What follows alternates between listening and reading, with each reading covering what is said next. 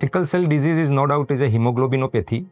Here, RBC's shape is changed from sphere and flexible to RBC become sickle shape or C shape. These type of RBC are more sticky, hard and rigid surface, so they become clumpy.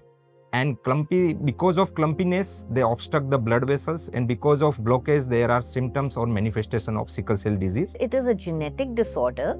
The inheritance is autosomal recessive, so that means that both the parents are carriers of the mutation. So a child has a possibility of inheriting sickle cell disease if both the parents are carriers. The family can have children who are normal or carriers. There's only a 25% chance that a couple who are both carriers will have a child who is affected with sickle cell disease.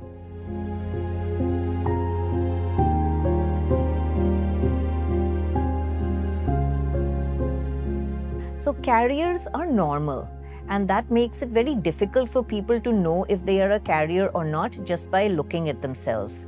You have to do a special blood test. The classic blood test is called an HPLC. It is a test that tells you if you have the variation of the gene that leads to sickle cell anemia. There are now some very easy point-of-care kits that are also available, so many patients can get the test done locally. When we talk about the sickle cell disease, yes, definitely there are some early signs so that we can identify the disease manifestation. First of all, easy tiredness, or you can say fatigueness. Because of anemia or hypoxia, child usually tired during physical activity or day-to-day life. Second one is pallor, means anemia. Due to destructions of red blood cell, there is a deficiency of hemoglobin, and lifespan is short in sickle cell disease patient because of their rigid and hard surface. They destruct very early. Normal red blood cell lifespan is around 120 days, but in sickle cell disease patient, lifespan of red blood cell decrease from 10 to 30 or 14 days. If a child is affected with sickle cell disease, the parents will often see in the baby that the child can have pain, will cry inconsolably, may have recurrent fevers, may have a protuberant abdomen, may be pale. So these are some of the common features that we see in a young child.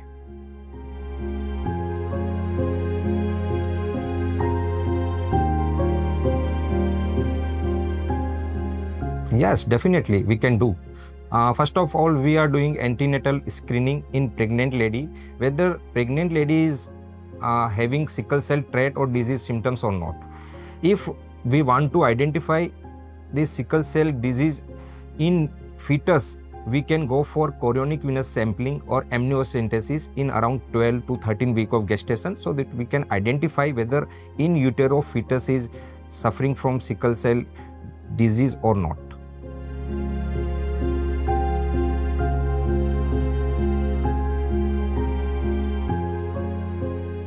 So first of all is hydration.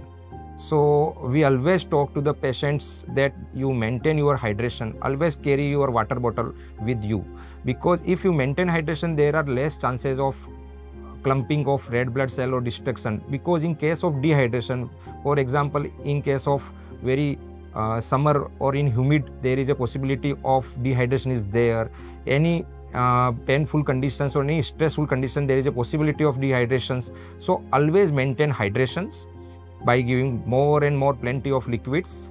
Then second one is, if any child is suffering from painful crisis, then we have to manage this painful crisis, or we can say in medical term is vaso-occlusive crisis or VOCs, by giving hydrations, pegged RBC, treat infection by giving antibiotic if required. Then if drug of choice for sickle cell disease is hydroxyurea. So these hydroxyurea act by increasing fetal hemoglobin and less availability of hemoglobin to convert into the sickle cell. So these are the primarily options for sickle cell disease management. Apart from that, we are giving folic acids, then we are giving calcium, vitamin D3, multivitamins, And besides the treatment, so prevention is also better, and some prophylactics is also better. So some immunizations against some prevention of the sickle cell disease infection, for example, pneumococcal conjugate vaccine, meningococcal conjugate vaccine, H influenza type B vaccines. So these are the vaccinations we are providing for prophylaxis. And penicillin prophylaxis is a drug we are giving to the children to prevent recurrent infection.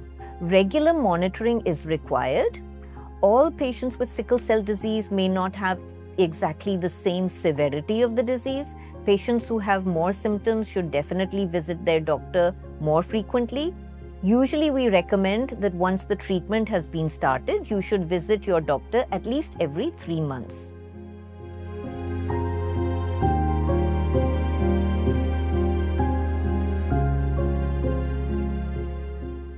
One of the myths, I think, is that people feel that hydroxyurea is not required for all patients, which is not true. All persons with sickle cell disease should be on hydroxyurea. If patients have mild symptoms, then low dose hydroxyurea is sufficient. In some persons who have more severe disease, they may need higher doses of hydroxyurea, or they may even need other treatments.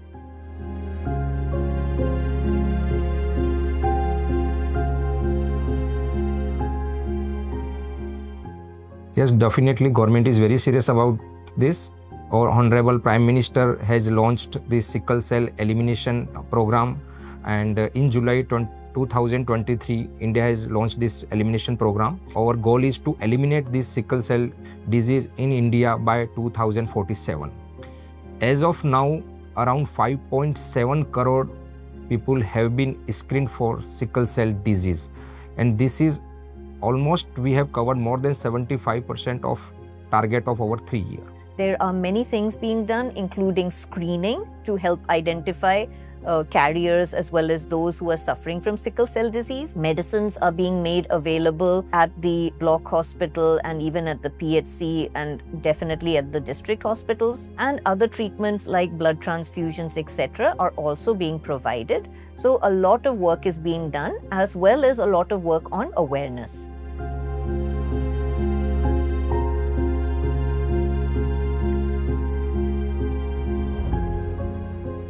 So my message to the patients is that they should take their treatment regularly and visit their doctor to reduce the complication. And also the families who are aware of what is sickle cell disease, they should help to create awareness in the community. Once our community is aware about this, they will go for testing, and we can identify other carriers to help to control and prevent this disease. There should be no stigma and no negative thoughts about this disease. People inherit sickle cell disease through their genes, and nobody has any control over this. It's just an accident. So let's all work together to control sickle cell anemia.